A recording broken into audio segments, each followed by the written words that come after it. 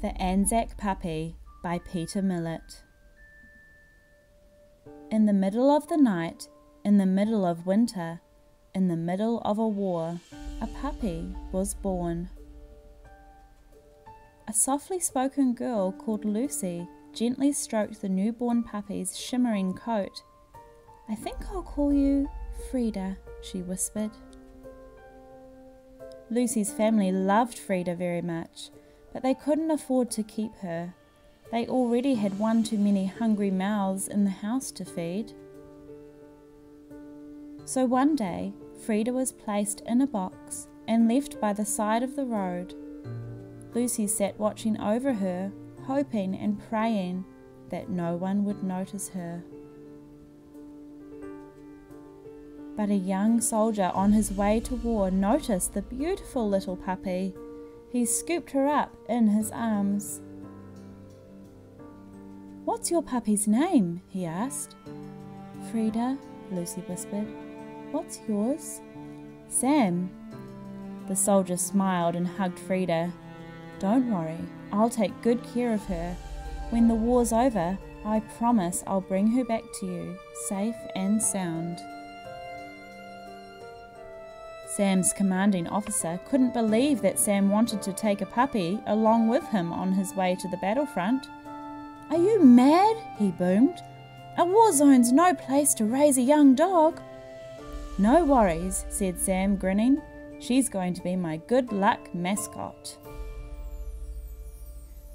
Sam's first week at the front wasn't as bad as he thought it would be, but during his second week, when the attacks began, it was worse than he could have ever imagined. With the earth shaking and rocking all around him, he felt like crying, but he didn't. He knew that he had to be brave for Freda. In the middle of Sam's little cubbyhole in the dirt, Freda grew bigger each day. Soon she was big enough to scare off the rats that scuttled about through the trenches. Trapped in their grimy prison, Sam and Freda shared everything they had: their blankets, their bully beef, biscuits and water, even their fleas. Sam spent many hours writing letters to his mother back home. He never mentioned the horrible sights or the sounds that surrounded him. He only wrote stories about his beautiful little friend, who was the bravest puppy he had ever seen in his life. At Christmas time, he sent his mother a picture of Freda. Day after day, the explosions became louder and louder. The long, cold nights at the front soon turned into long, terrifying months. Sam never knew if he would live to see the next day, but he knew that he had to. He'd promised Lucy that he would bring Freda home safe and sound.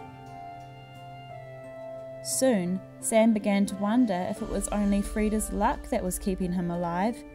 His friends prayed her luck would somehow protect them too. Every day, Sam lost more and more of his friends at the Western Front. Friends he had grown up with, and friends he had played sports with at school. These were friends he would never see again. Soon, Freda was the only friend Sam had left in the world. As the months slowly turned into years, Sam became more and more upset by the fighting. He was sick of the endless explosions. He was sick of the crying. He just wanted to go home. Then, one day, the roaring guns fell silent. The generals decided it was time for the fighting to end. There were no more bullets to fire and no more tears to cry. Sam and Freda slowly emerged from their muddy trench. Sam was no longer a boy, and Freda was no longer a puppy. After a long journey home, Sam took Freda back to the house where he had found her. Sam was surprised to see a young woman greet him, not a girl. "Freda!" Lucy cried as she ran down the path to greet them. Sam smiled at her. "I told you I'd bring her back safe and sound." He hugged the dog and placed his medal around her neck. "Thank you, girl," he whispered. "I couldn't have survived the war without you." During the months that followed, Sam came back to visit Freda and Lucy.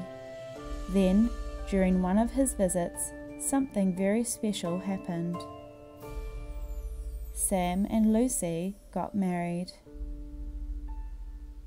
1 year later, in the middle of the night, in the middle of the winter, in the middle of Sam's farm, a beautiful little baby was born.